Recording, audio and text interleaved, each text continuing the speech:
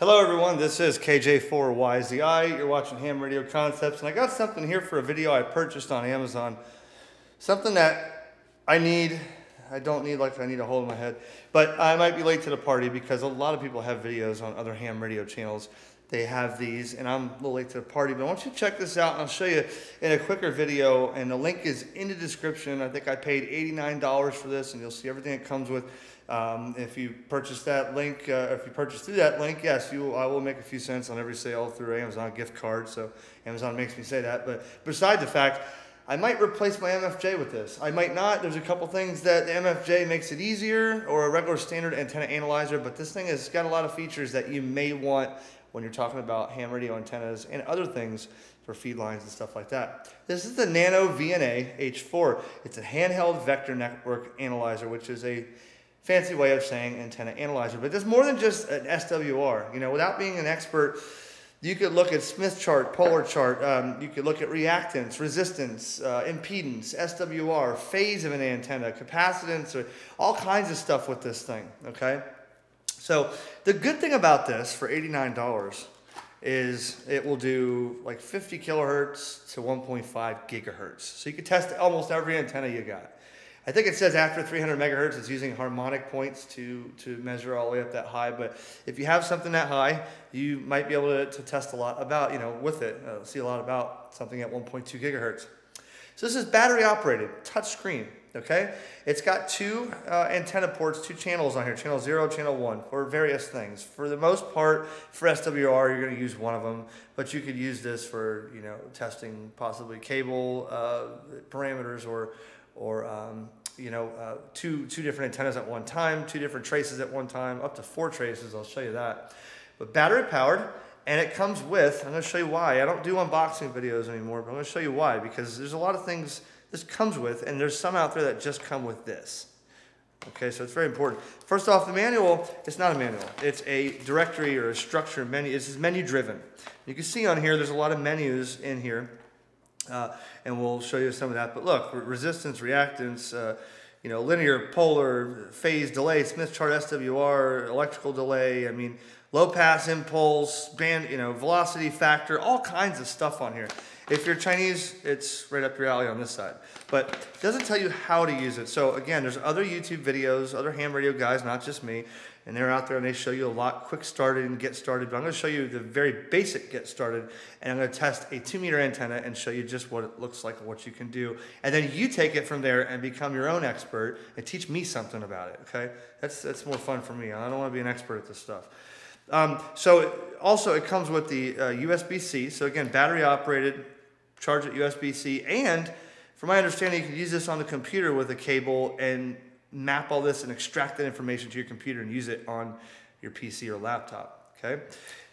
It's got two little SO230 mini SMA male rather jumper or cables, and these are basically to put on here to extend it so that you can put your appropriate adapter on this end and test your antenna. With that being said, I'll show you that in a second. It's got a little pen here, a little stylus for the touch screen, which does work on your finger as well. And 3 loads. Now here's the thing about this. You have to calibrate this when you go jumping frequencies. You can't just go from 27 megahertz CB to UHF 440 and not have to recalibrate. So there's 3 of these. There's an open, a short, and a load. And they're not labeled on these, but the way I can look is there's 2 of them that are like gold color. One has no pin inside, that's an open. One has a pin inside, I would assume that's a short, a dead short. And then you have the load, which has a little load on the top of it. So in the calibration, I'll show you here in a second, you're gonna go set the frequency to start and stop range. And then in this situation, I'll do 140 to 150. And then I'll do a calibration, and I'll connect this onto channel 0, right? And it also comes with, which is in my pocket, I'll show you. Because for a professional world, I use an Anritsu Sightmaster. This is a lot more professional than this. And every time you use it, you got to calibrate with the test cable and stuff. So your calibration includes the loss and everything in here. So what you do is it comes with this little SMA barrel here. So you go like this, and now you'd start open, run the test, short, run the test, and load. Now your calibration starts right here at the end of this line right here. So that's including this in the calibration. So I'm going to show you that now. That's the very first step, getting it started on the frequency range, the calibration, and then I'll take it outside. We'll hook it up to an antenna real quick, and you'll get the idea of what you can do with this. For $89, it's not a bad piece, man. All right, so let me show you this thing. So on the top here, you have an on-off switch and a thumb wheel. The thumb wheel rocks back and forth, then you push it, becomes a menu. So we're going to turn this on, and you may see some stuff in here from me playing, but I'm going to give you a quick overview, okay? The first thing you see here on the bottom is your start and stop frequency. So that's going to be whenever you're sweeping, you know, an antenna where the frequency range is.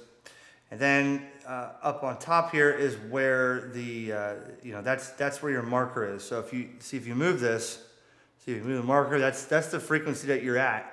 Shows you the result here. And then this is the battery over here, and your channel trace. So for instance, what I can do, let me calibrate this first, okay? Well, first I'm going to set the frequency. So what I would do is I'd go to stimulus, all right, and start. So the start frequency again will be 140. Oops, 140 megahertz, kilohertz, gigahertz. So we're going to megahertz, and then your stop. Push this in again. Would be 150 megahertz. So I'm going to sweep 140 to 150, okay? That's what I'm going to sweep. Now, go back into here, and I'm going to go back, and I'm going to go to calibrate. Okay, first one is open. So what I'll do is I'll take the open little, what do you call it, a slug, calibration, whatever you call it. Okay, there's an open, right, screwed on. And I hit open. And then it gives me a check, and it moves down to the next one. Now it says short. Pull this down. Pull this off, rather. Get the one that's a short. Again, it should be the other gold one with the pin in it. That's a short.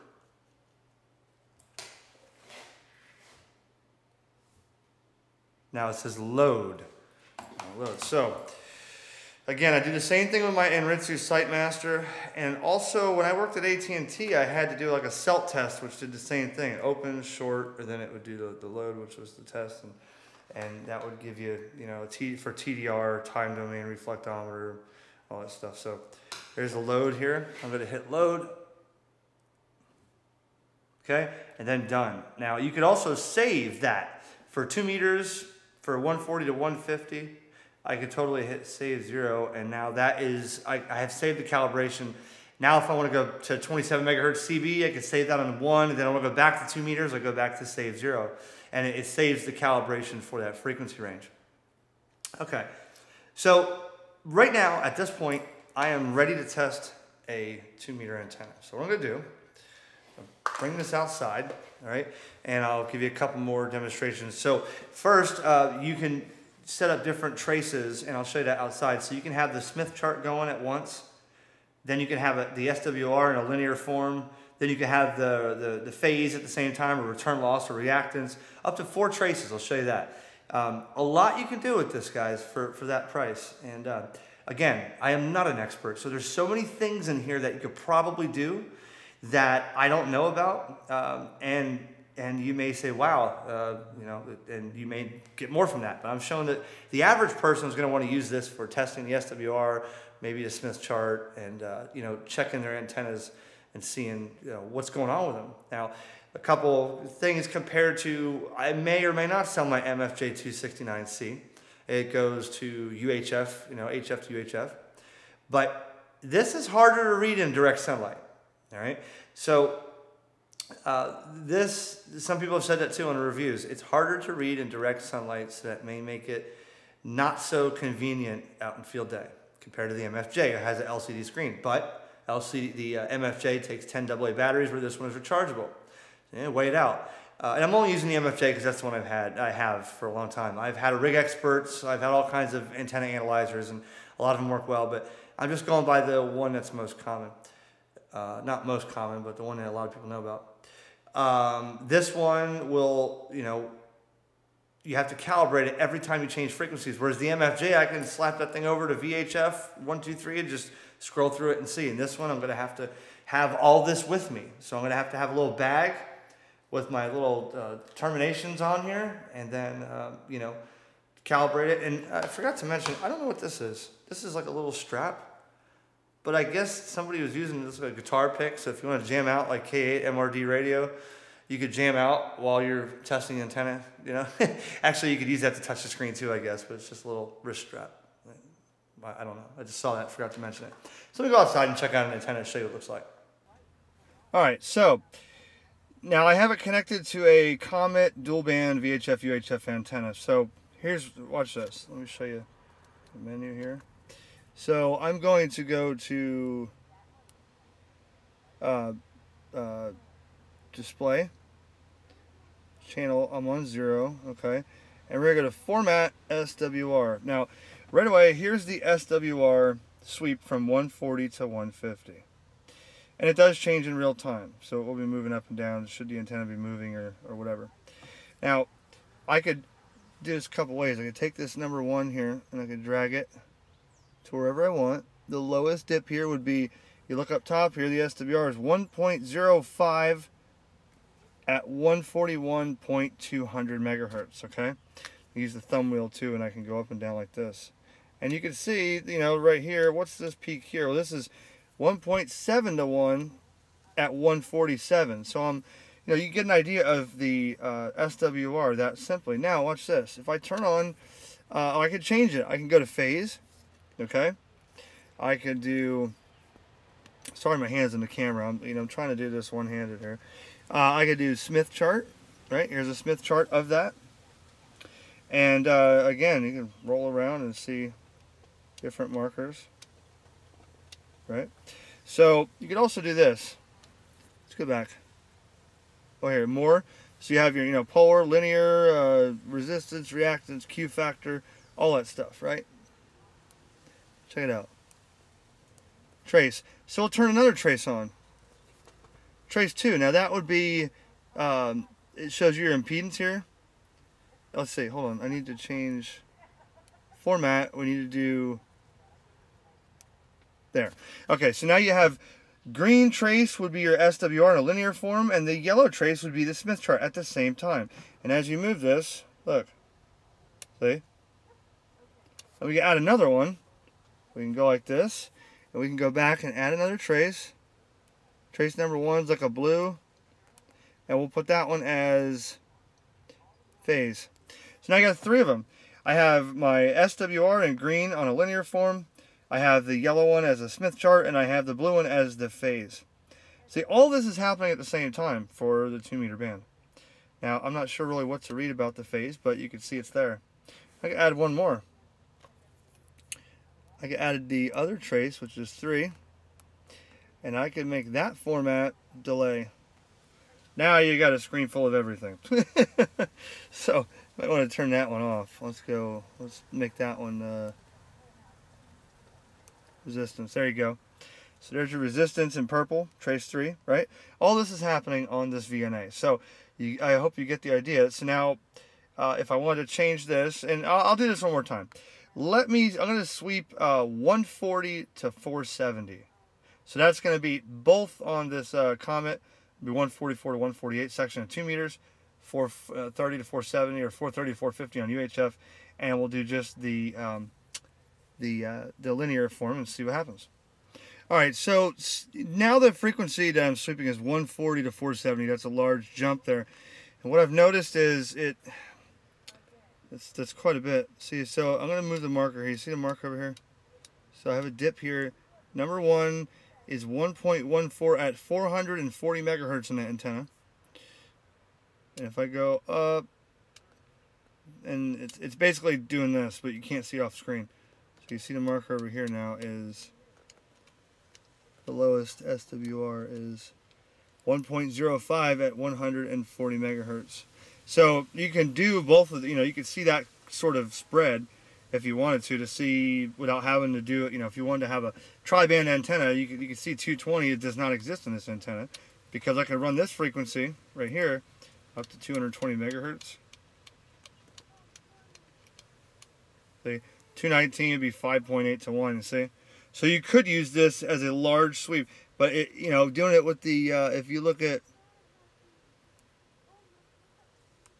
the Smith, that's not that's just a big geometric shape. I mean, you could use that if you wanted to as a Smith chart for that wide of a bandwidth, but you get the idea, guys.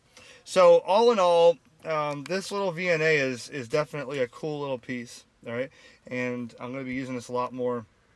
You know, I'll probably try to use this and compare with my MFJ to see, have I been missing out the whole time? Is my MFJ just as accurate?